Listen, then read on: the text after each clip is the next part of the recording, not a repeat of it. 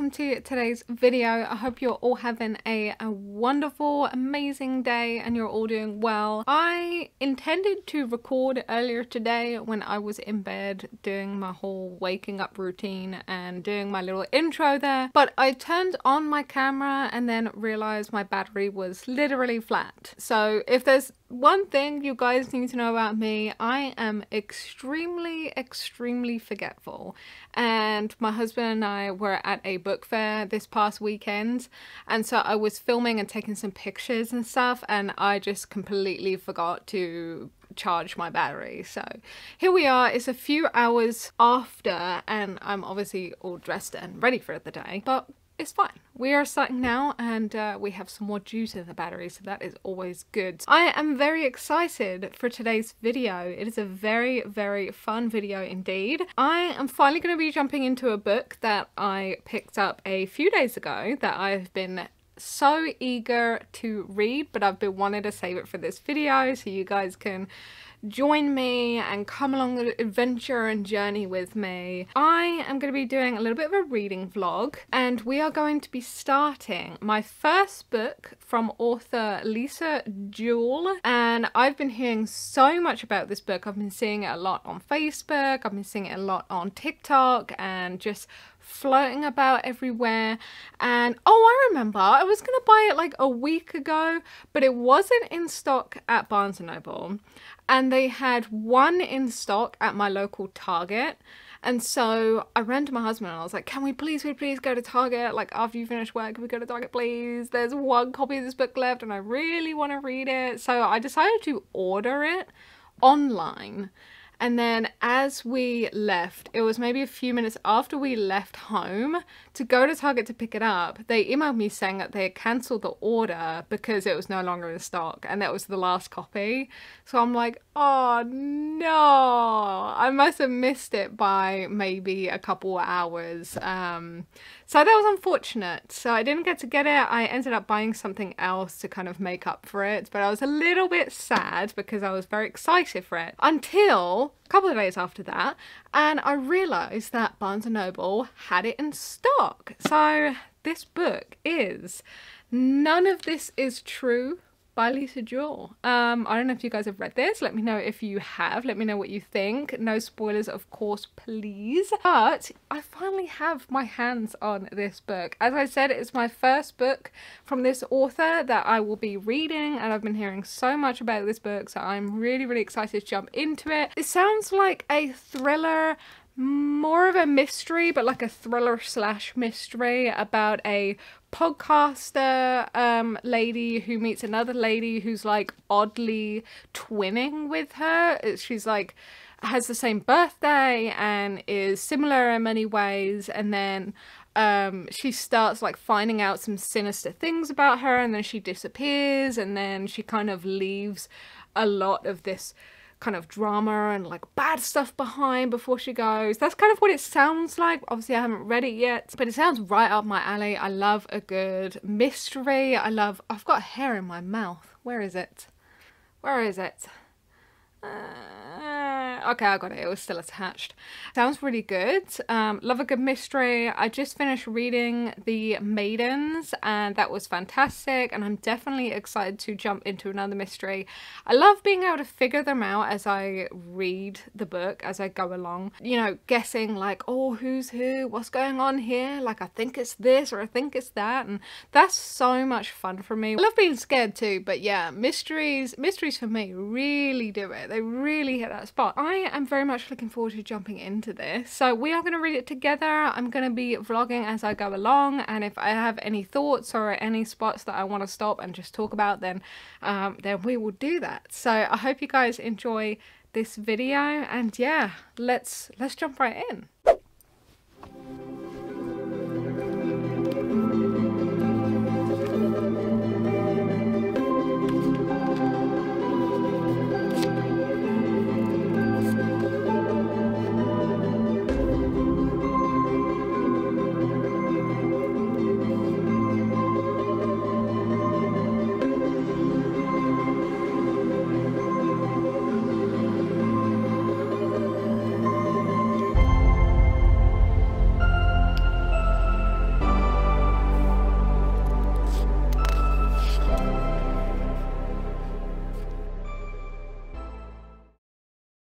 Okay, so I am about 91 pages into the book so far, and I am very intrigued. I'm beginning to feel that sinister vibe, and I'm feeling the eeriness, like something terrible is brewing and something very, very bad is going to happen, and it's creepy, and like I feel on edge, but I'm still unsure as to why and as to what is going to happen and what is happening. I really love the way that this is written. I also really enjoy the paragraphs that you have of the kind of pretend Netflix adaptation, like the Netflix original movie thing. I think that is so cool, especially for immersion and like picturing this happening in your head. That is very, very cool. So I like that. That's like the first time I've ever seen that sort of thing in a book, so I'm definitely enjoying it. But yeah, this is very interesting. Obviously we have the two women that are like living completely different kinds of lives, but they are also very similar as like personally very similar in regards to, you know, they were being born on the same day, born in the same hospital. So it's like their lives started the exact same but have gone two completely opposite routes. It's been really interesting to see their relationships kind of building. And then obviously we have Josie's two kids, and I don't know what's going on with that. Obviously there was some issues with social services and stuff going on.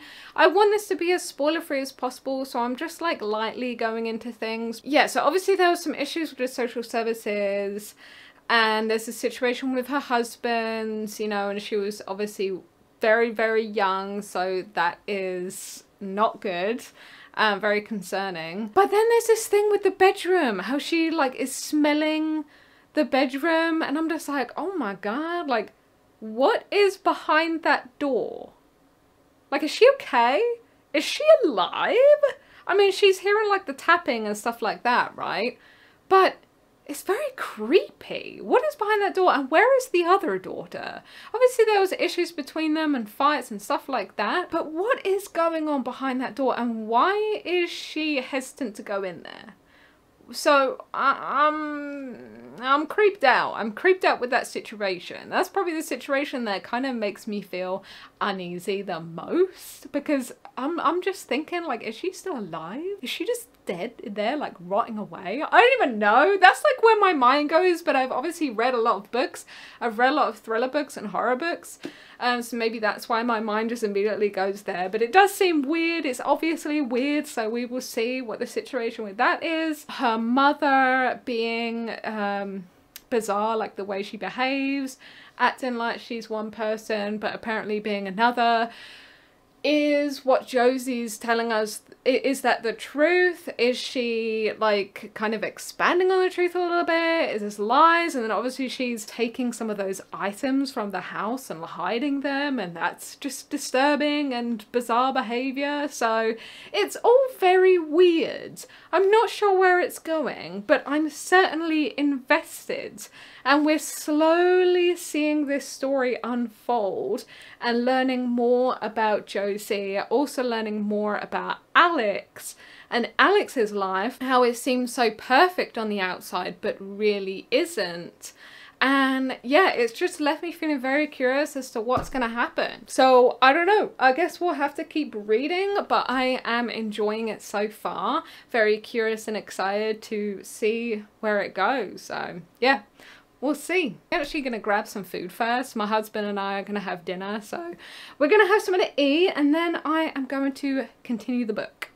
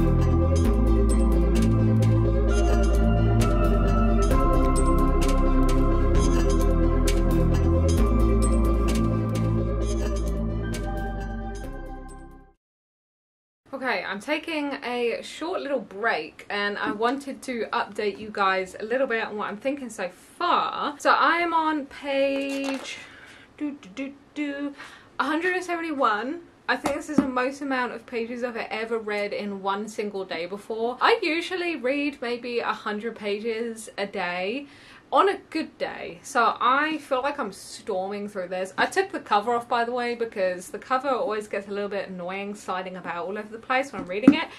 Anyway, I have so many thoughts, okay? So many thoughts. But my most prominent thought is, what the hell is going on? And I don't mean that in a way that the story is confusing or like I don't actually understand what's happening. I understand what's going on and I understand what's happening, but I have so many questions and I genuinely have no idea what is going to happen or where this is going. Where this is heading, I mean. And that's unlike me, because normally when I read a thriller book or I read especially mystery novel, I feel like this is more mystery, personally. It's very psychological, so maybe psychological thriller, but I don't know, I feel like it's more mystery. Yeah, normally when I read a mystery novel, I can normally pick apart little things and I'm like guessing what's gonna happen, I'm having ideas, I'm having thoughts, I'm like brainstorming, oh, I can see this going here, I can see it going there. This one, genuinely, I cannot do that. I cannot do that. I really like how the author is just very slowly peeling away the layers to Josie and her character, and I find her fascinating in like the most disturbing way possible. I'm very intrigued by Walter. I don't know if he's good or if he's bad, because we just had the dinner situation with Alex and obviously Josie is very, very obsessed with Alex. I think that she's in love with her and she obviously wants to be her, or be like her, right? She wants to live this life that she sees Alex living, although as I spoke about earlier in the video, we know that Alex's life isn't as picture perfect as it seems to be. However, Josie dreams of having this life where she's free and, you know, there's no men around and stuff like that. So she's obviously like obsessed, she's in love with Alex, she has these objects and the whole like kissing and stuff like that, like kissing the spoon and stuff. It was very bizarre, but okay. She has this infatuation with Alex.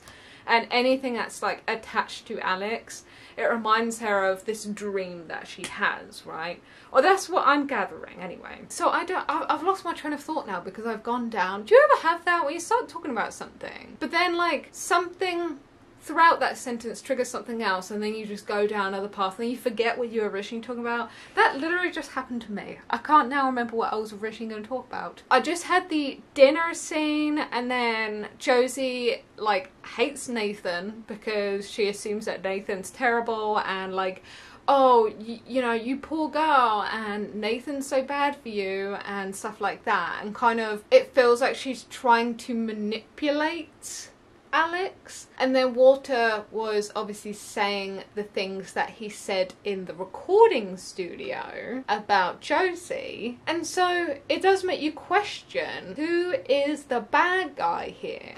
Are they both bad guys? I don't think Walter is a good person. Actually, no.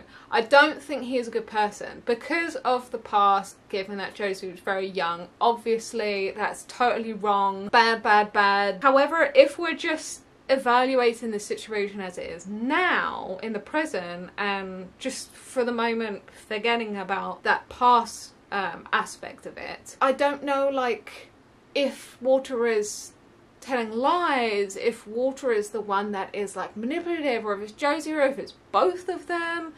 I really don't know. I don't understand their relationship. I think that they both have issues. I think that Josie has a lot of mental struggles that I think she needs to work through. We still don't have a lot of clarification in regards to the two girls. I'm still very concerned in regards to Erin and what that situation is. Like, what's behind that door? Okay, I don't know. I still really don't know about Roxy either. There was that whole situation where she thought that she saw Roxy in the coffee shop, but then she didn't, but like maybe she did. Maybe Roxy is out and about, like keeping her eyes peeled on the situation, and Roxy's gonna be like, bam, she's gonna turn up on Alex's doorstep or something and be like, I got some things to tell you about my mother. I really don't know where it's going. Like I said, I normally can kind of figure these things out. I wouldn't consider myself smart, but I consider myself very invested, and when I'm invested in something, I am full FBI, okay? Full FBI, full detective mode is on, and I am figuring this out before the end of the book. But this, I can't. I don't know where it's going. I don't know what the dealio is. I don't know what's going to happen with Alex and Nathan. I don't know what's going to happen with the two girls. I don't know who to trust. I don't know who to like. I feel like I like Alex. I feel like I do like Nathan. I think he's thoughtless, but I don't think he's a bad guy. I don't think he's cheating or anything. I think, like I said, I think he's just thoughtless, and I think he's a bit selfish maybe, but I don't think he's a bad guy. I'm worried what Josie's going to do though. I think she is starting to spiral out of control, and this could get murderous, okay? That's like the only thing I'm thinking where this could go. But even then, I really don't know. The pacing is slow, but not in a bad way. Normally when the pacing's slow, I'm not too keen, but it really works with this story. I feel very much like we are Alex. We are figuring out as Alex is figuring out and finding things out. Oh, there was that conversation with Pat by the bank when she was depositing that check. Pat, her mother, and even Pat said something about Josie being controlling, right? I think, if I remember correctly. So that's two people that have stated that. So I don't know. I just remembered that actually. So maybe there's some truth in that. I really don't know. But that's where I'm at the moment. I'm going to try and read some more tonight. I don't know if I'll end up finishing this tonight because it's getting late. I'm definitely feeling like my eyes are getting tired. But I am about halfway through, so I'm definitely going to read a little bit more tonight. And I will fill you guys in. And yeah, if we don't finish it today, then I'll probably finish it tomorrow, and then I'll make a separate video with my like spoiler-free review and my final thoughts and stuff like that. So you guys will know about it and what I think if I don't finish it in this video. But yeah, I'm ready to dive right in. So let's do that.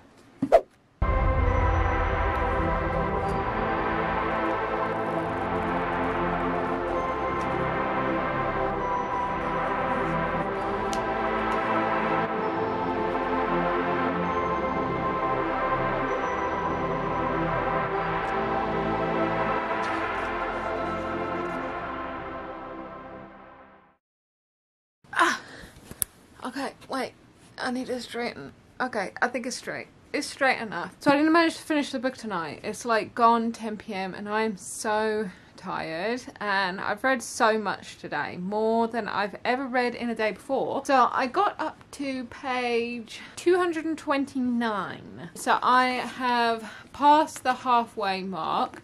I think I'm like 3/4 of the way now, by the looks of it, about 3/4. My head's like completely cut off. Yeah, I'm still just confused, although I really just don't know what to believe. I know I said that before, but that's really where I'm sat for the most part. I think, you know, like when something's too good to be true, I'm wondering if it's a such thing for something to be too bad to be true. Obviously, if Walter has done all of this stuff, I didn't know before making this that there was more claims as to Walter's behaviour and what he's done, and in regards to Brooke and in regards to Erin.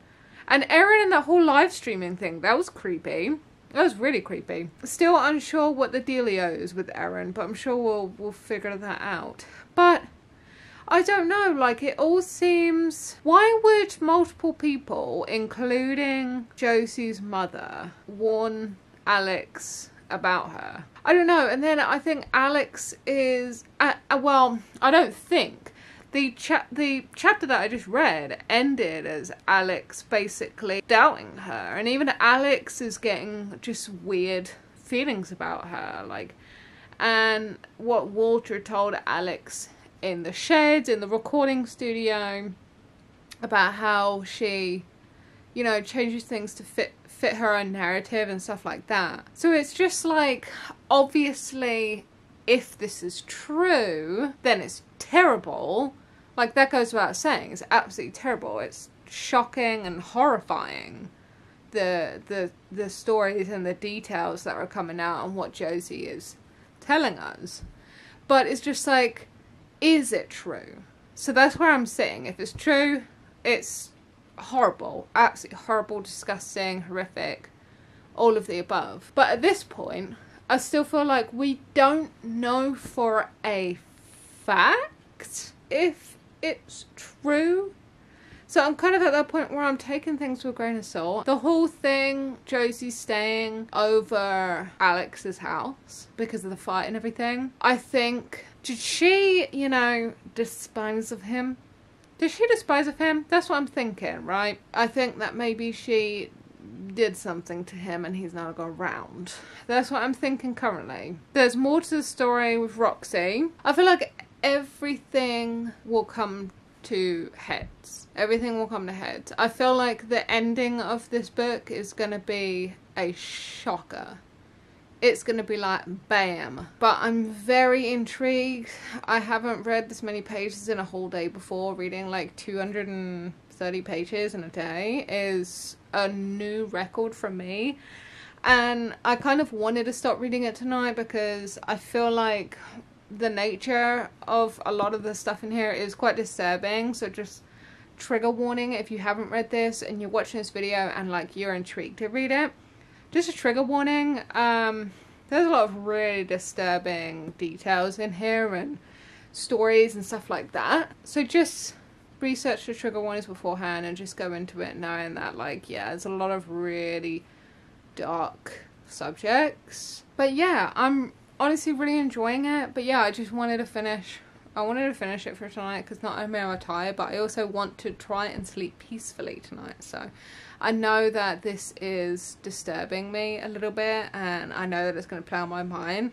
So I have to kind of have some brain bleach before bed and probably watch some funny YouTube stuff so I can actually sleep well. But it is good.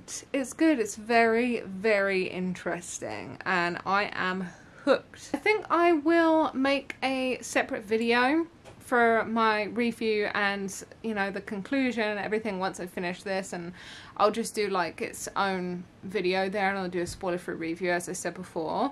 But yeah, I hope you guys enjoyed this video. Let me know if you want to see more of this kind of thing where I just read a book and take you guys along a journey with me and kind of update you in intervals like I have with my thoughts and my feelings and where I think it's going.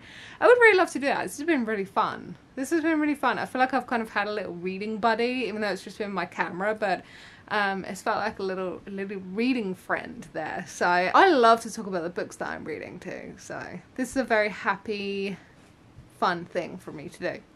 So yeah, let me know if you want to see more of this kind of thing, but I hope you guys enjoyed. And yeah, if you want to see the review of this book once I finish it, feel free to subscribe to the channel. I would really appreciate your support. I will see you guys in the next video. Bye everyone!